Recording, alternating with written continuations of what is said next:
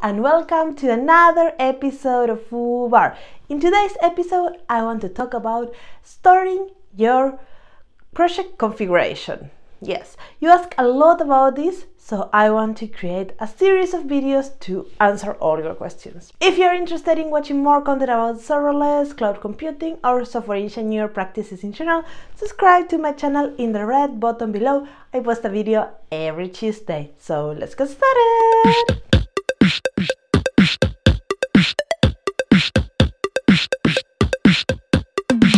Some time ago, a video about environmental variables solving very simple problem, and there you ask a lot of questions and you keep on asking me questions about storing configuration and storing variables and how to do that.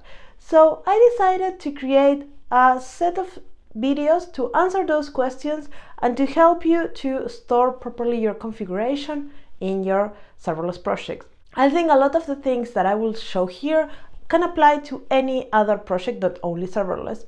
So in today's video, we are just going to talk about what is the problem and what are the things we are going to solve in the next video. So I want to set up like an initial playlist video.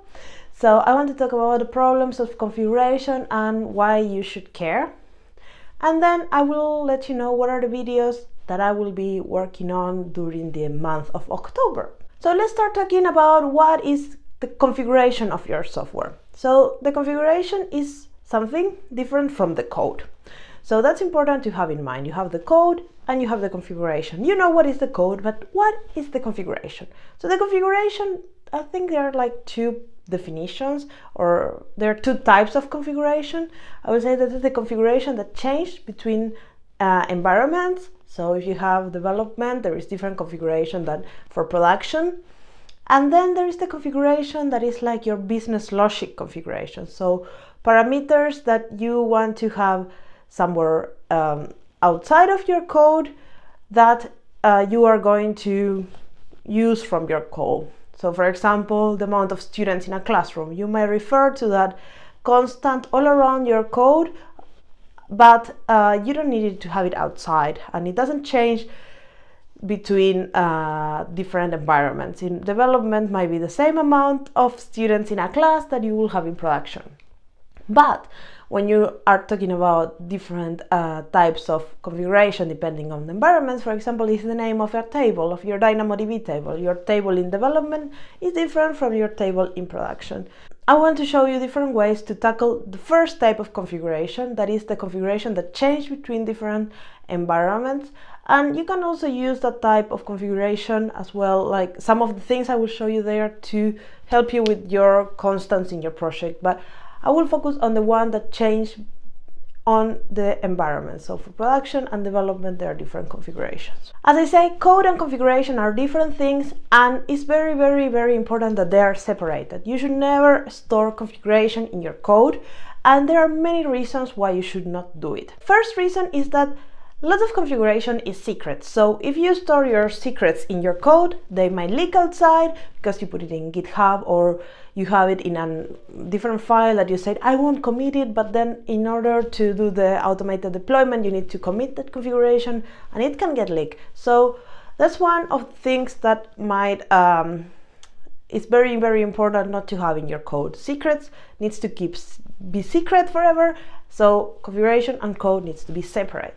Also, as I said, there must be different configuration for different environments. So if you have your code and your configuration all mixed together, you might have to do state in your code to manage what configuration to use in each case. So you don't want that. You don't want to have an if else deb do blah blah blah and if else prod do blah blah blah. No, you want that it doesn't matter where you're running your code, the code is exactly the same for all the environments. So that's why you need to separate your code and your configuration. And also you want to have your code separated from your configuration because you might use the same, I don't know, table name in multiple projects. So if you have it all around your code and then you change it in some kind of, in the project that created that table, then you need to go into the code and find and replace, and it's just a mess. You don't want to do that. So it's very important to separate the code and the configuration, so whenever you change the table name, you can change it pretty easily everywhere where it's impacted. In a previous video, I showed you how to use the parameter store, that is a managed service from AWS, to store parameters.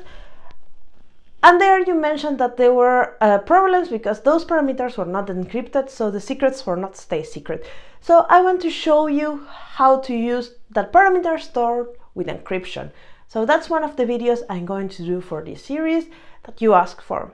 The next problem of the parameter store, I think, is pretty serious, and that's the problem of not being able to change the value of a parameter after the function is deployed.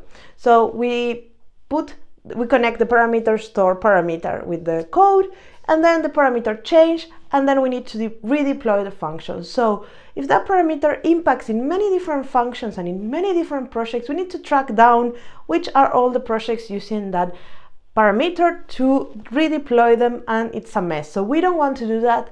And in this series of videos, I will show you how to fetch those parameters every time they change. So from the parameter store, so we keep on using it, but you will need to do some other things. I will show you how to solve that problem. Also, to solve the non-encrypted problem of the parameter store, I also created a video about the secret manager. But for me, the secret manager has one big problem, that is very expensive. It costs like 40 cents of a euro each secret, when the parameter store is free. Parameter store has problems, but I think in general it works pretty well. And I think having 0.40 cents of a euro per every time you're storing a secret is kind of expensive. Sure, it rotates and it does a lot of magic for you, but if you're not using the RDS, that it handles the rotation automatically, then you can create a lambda that will do the rotation, and you can use the parameter store for doing the rotation, because you still need to create the lambda in the secret manager. So I want to show you how to use the parameter store with encryption, not the secret manager, because that's already a video and I will link it somewhere here, so if you're interested you can check it out. Another thing I want to show you in this series of videos is how to do the serverless framework project nice and clear, and with these different types of configuration, and how you will then deploy that using a GitLab pipeline. So I will want to show you through the whole process of having your encrypted values, having your parameter store, getting refreshed every time they change, how to write your code really nice and tidy in your serverless framework project, how to take advantage of that, and then how to deploy to GitLab and create a GitLab pipeline that will deploy automatically to the dev environment if we are in one branch, or to production environment if we are in another branch, and everything will happen automatically. So I already created a video on GitLab, but there was no environments there, so I want to upgrade that video, and that will be the last video on the month of October. So we will have a nice series of 5 videos, including this one, to manage your configuration and your environments in your serverless framework project. So encryption, then fetching the parameters as soon as they change. Then we will have how to manage your serverless framework project with different types of parameters, and so everything is kind of code. The code is agnostic of the environment, and then the configuration can change, and then I will show you how to create a GitLab pipeline. So that's what you have to expect in October. This was the video for today. I hope you like it. This was more like an introduction of all the problems we are going to solve in October, because during those videos I will not step into the why we are doing this. So this is the video for that. If you have any problems with deployment or configuration management or environment, just let me know in the comment box below that you would like to see some content related to this.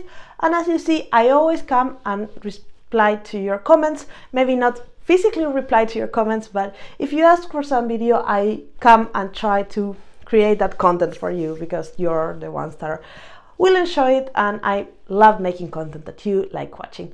Around here there are other videos from my channel for you to watch, so go ahead and click, and if not, I see you in the next episode of FooBar. Ciao ciao!